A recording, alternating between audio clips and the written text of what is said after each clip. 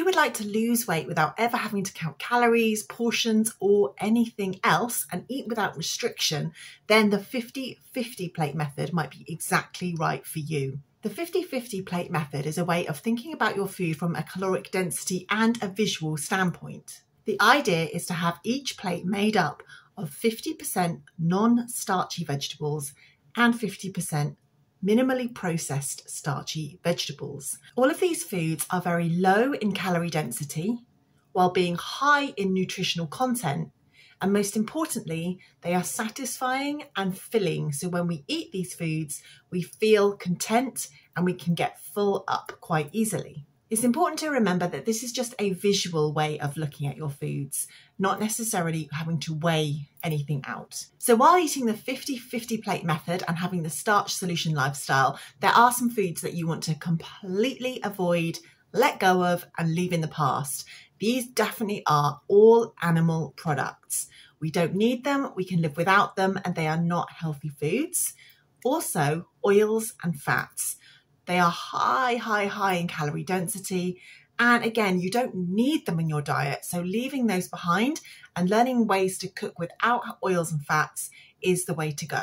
Also, nuts, seeds, and avocados should be avoided if you are looking to do the maximum weight loss 50-50 plate method, especially if you only have maybe 5 or 10 pounds left to lose and you are finding those hard to budge, then dropping out the nuts, seeds, and avocados might be the way to go. If, however, you are looking to maintain your weight or lose your weight in a more slowly and gradual process, or you have lots and lots of weight to lose, having minimal amounts of nuts, seeds, and avocado can be absolutely fine for you. It really depends on an individual basis. So to make your food more tantalizing, exciting, full of flavor, obviously we need to make sure that we're using lots of condiments on our foods, because if we're just eating the fruits, vegetables, and starchy grains and legumes, we need ways to mix them up to make sure that they are really satisfying and keep us coming back for more. So all herbs and spices are absolutely brilliant to use on the Starch Solution 50-50 plate method. Anything in your spice cupboard, go for it. Use those in abundance. Really get to grips with your spice cupboard and how to incorporate different combinations of spices to achieve different kinds of flavors and methods with cooking. A little salt is definitely allowed, though some people do choose to be salt-free for many different other reasons, but a little salt is definitely allowed and it can certainly improve the flavor of some vegetables. So a little salt is allowed. I have a little salt in my diet and I don't think that's causing me any problems.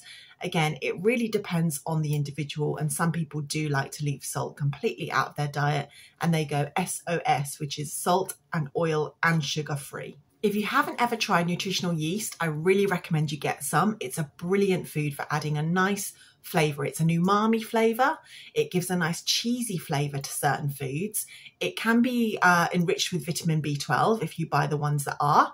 It's high in protein and it's just a really unique and lovely flavour.